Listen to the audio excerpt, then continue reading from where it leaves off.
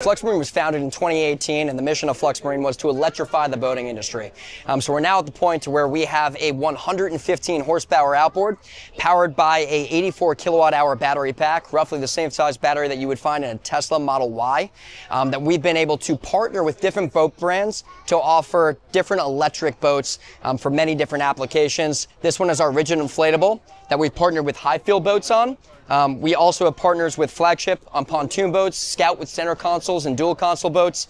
And the idea behind what we've done is no maintenance, a full day of boating, instant torque and acceleration power for that sporty luxury performance feel that you're used to with some of the electric vehicles that you have here at the symposium today. Welcome to another episode of Out of Spec Dave, where here I am at the Northeast Electric Vehicle Showcase.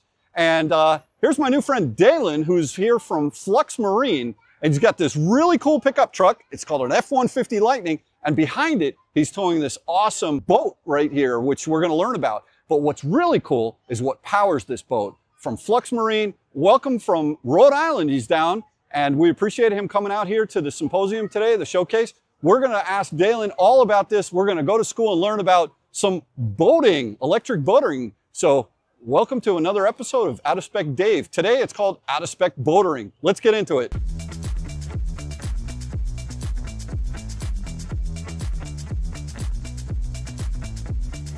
Dan, tell me a little bit about Flux Marine. I'm curious, I've heard of the company. I don't really know anything about it. How many employees? Can you tell me a little bit about the structure? Sure. So by introduction, I'm Daylin. I'm one of the co-founders of Flux Marine, along with two of my other guys, very, very talented engineers. And we started the company in 2018. It was an idea in college, and we started pitching it around, raising some money. At that point in time, electrification was very, very new, and no one was quite doing it in the boating industry. So we grew up with a lifetime of boating experience, in our teenage years, rebuilding old outboard motors, working on boats, and they were constantly breaking down. And with the onset of electrification in the auto industry and the new technologies that were emerging, we felt we could apply a lot of that tech to solve some of our problems, specifically in the boating industry. And that's how Flux Marine started. So you're the man. This is your company. I'm one of the guys. Don't that's be humble, right. My friend. Don't be humble. That's amazing. How many employees do you have now? So we have 50 full-time employees, and they range from a diverse background set, a sales team, a marketing team, software team, folks who focus specific on powertrain, manufacturing, production. Where do you actually assemble the motors? And we are assembling everything out of our production facility in Bristol, Rhode Island, which is about 20 minutes north of Newport. Now this is what I'm talking about, folks. That's amazing. Hats off to you. Tell me a little bit about just the specs on this boat. Not so much the technology and the electrification, but top speed. How does it compare with a whole shot? If you're pulling a skier up, is there like an electric car? It's got a lot of torque. I would imagine an electric boat would as well. Exactly. So we have a 115 horsepower outboard that's in the back of this 22-foot center console. It tops out at about 32, 33 miles an hour, depending on how many people you have on board in the sea state, which is plenty fast, right? You have enough range for a full day of boating at wide open throttle that's somewhere around 35 to 40 miles. And if you were to cut it back to planing speed, you might add another 10 to 20 miles, and then you could troll for almost infinite number of miles, over 100 miles of trolling. We find that most of our customers for this application go anywhere between 5 to 10 miles, which means that we have an order of magnitude more range than what they typically need for the average boating day. Right. This is our 2022 F-150 Lightning pickup truck that we use for all of our customer deliveries and demos. It's been a fantastic vehicle, has incredible towing capacity, and it's super reliable. We're charging it, up and down the 95 highway from here to Florida quite frequently. And she's been a really, really working horse girl for us these last couple of years. Been using any of the Tesla superchargers with the adapter? We absolutely have been.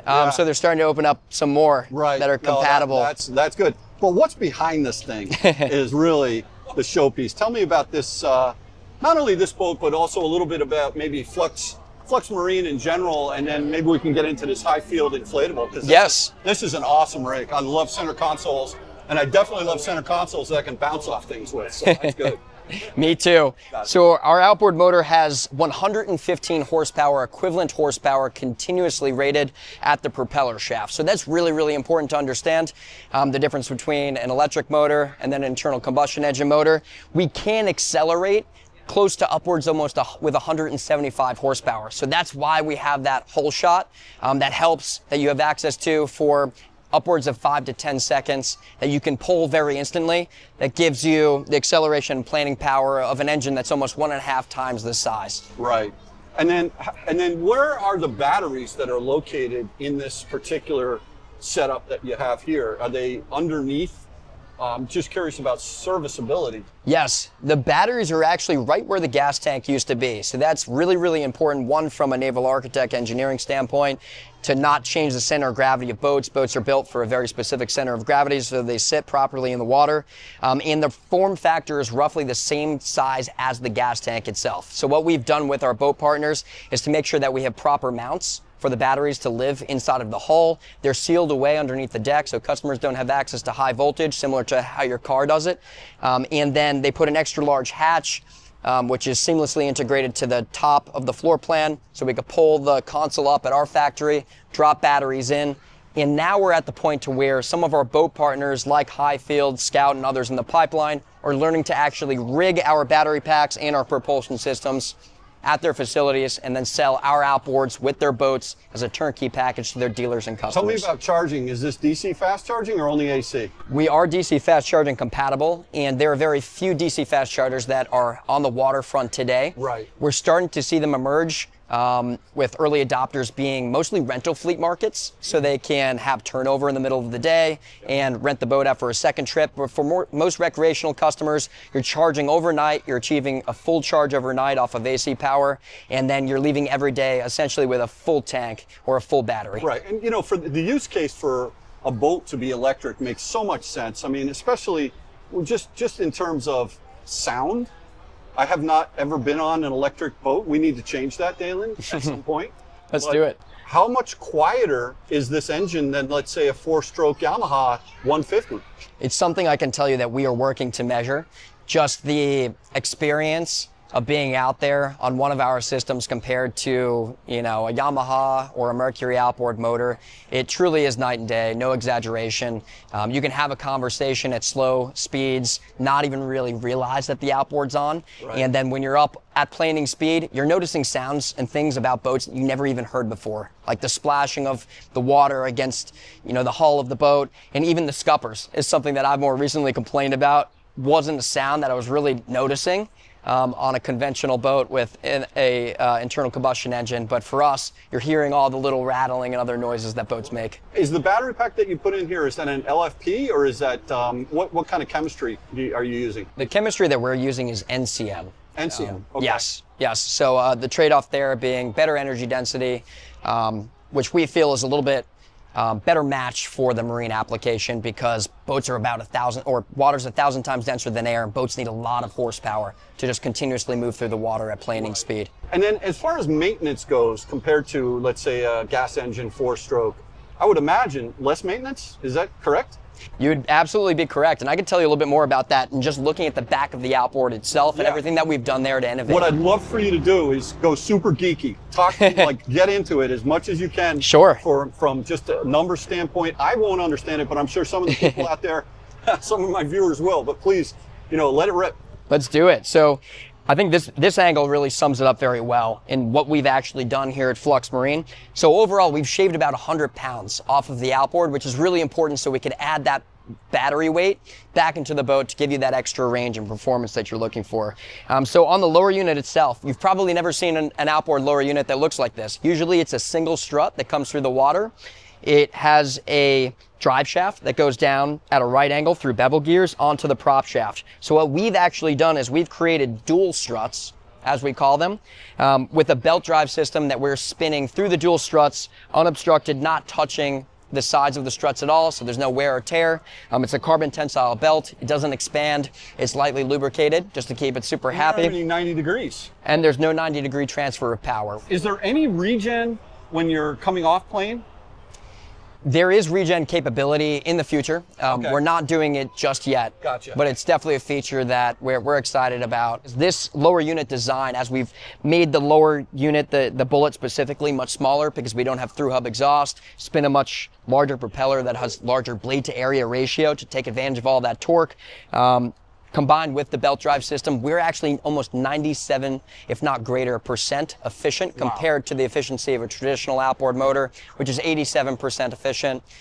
There's no way getting around it today. Battery technology, the batteries are not as efficient as a full tank of gasoline, so you have to stack other efficiencies if you're going to be competitive on range and speed and ultimately performance, to have a lighter, faster package, and that's something that we've paid very, very close attention to at Flux Marine. The use case of having electricity, you know, obviously level 2, I mean, 30 amp is everywhere at every dock. Right? Correct. And what happens to boats for the most part? 95% of the time, they're just sitting on the dock. And so when people are, you know, this is not something electric that we're going to see anytime soon for cruising major distances. But if you're just going out to your favorite cove, sitting on the hook, and then coming back, maybe playing around with the toys and the kids for the day, electric is the perfect use case here. So what other manufacturers are starting to see this that are mainstream manufacturers as opposed to, let's say, folks that are looking to retrofit? So Highfield is absolutely one of our biggest partners. They're actually the largest rigid inflatable manufacturer in the world by volume.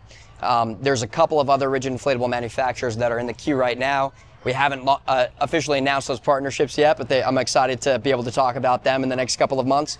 We're also partnered with Scout Boats. Scout makes boats in South Carolina that make center consoles and dual consoles. Awesome boats. Very, very well-known brand. Yeah, very familiar with them. Yes. So. And then working with Flagship Pontoons. Flagship Pontoons. Yes. Am I wrong that this is not a fiberglass hull, this Highfield? Just, I know that's not necessarily about Flux, but can you just tell me how the construction of this hard bottom boat is? That's correct. So you're absolutely correct. So this is an aluminum hull.